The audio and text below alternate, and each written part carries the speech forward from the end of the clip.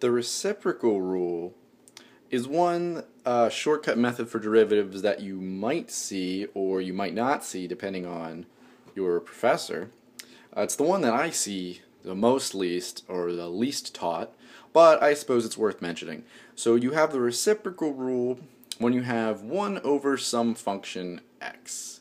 So you could always use the quotient rule on this, but the special case is when it's just 1 over this thing.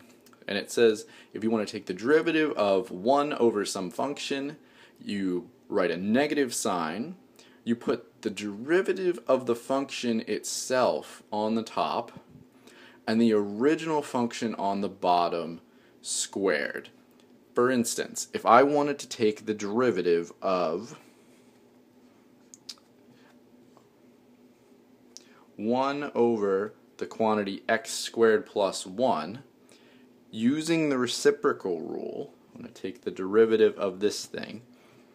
The reciprocal rule says I write a minus sign out front. I take the derivative of this thing by itself. If I were to use the power rule on x squared plus 1, that derivative would be 2x. And then it says I copy that function on the bottom. I'll rewrite x squared plus 1, and I'll write it quantity squared. Hopefully you can see that. So I write a minus sign, I take the derivative of the denominator and I put it on top, and then I rewrite the denominator with a squared. So you could have used the quotient rule on this. You could have also rewritten this and done it with a chain rule. So whichever you prefer.